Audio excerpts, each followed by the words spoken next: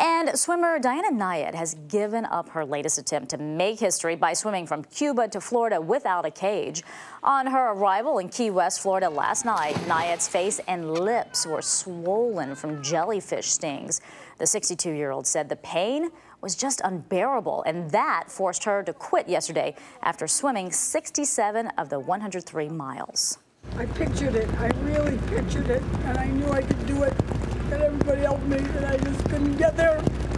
I wanted that feeling to be on the beach so badly.